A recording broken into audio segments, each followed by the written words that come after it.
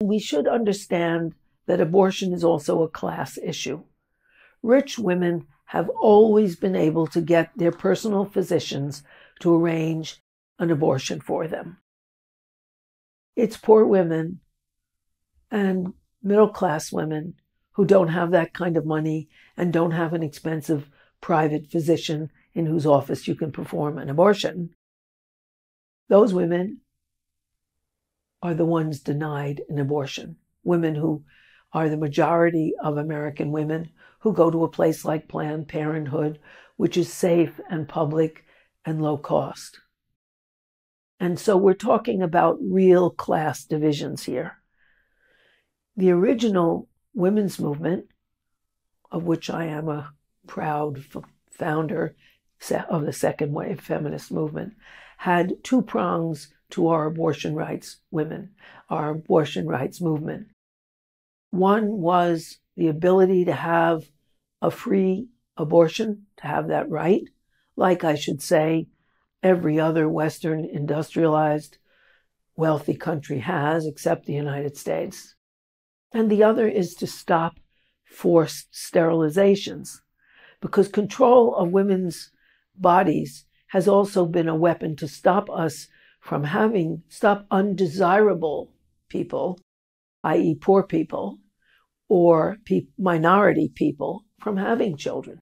Karl Marx and Friedrich Engels, in their work, said you can tell the advancement of a civilization and of a nation by the way they treat women.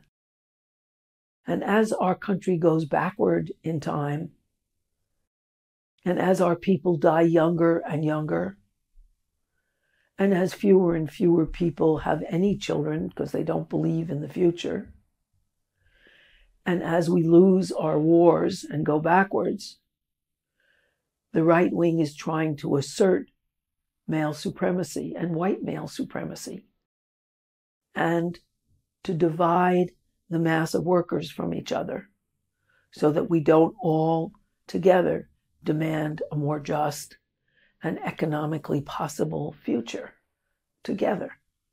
And so abortion is an element of class control through controlling women's bodies. And it has always been so. There have always been abortions. It's just that poor women have had to try to abort themselves or go on unsafe conditions, because having an unwanted child, particularly with someone who is intolerable to live with, is a cruel and unusual punishment.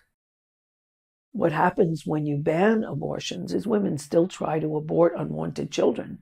They just are much more likely to bleed to death and die, and much less likely to be healthy and be able to parent if they want to and be available for a wanted child. And so this assault on women is part of a right-wing thrust, because abortion has always been here. It will be here.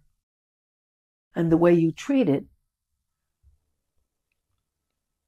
is a real testimony to the question of whether you want to inflict a cruel and unusual punishment on the majority of the people, and women are a slight majority in the United States, or whether you're going to give women and men the honor to decide if they want a child.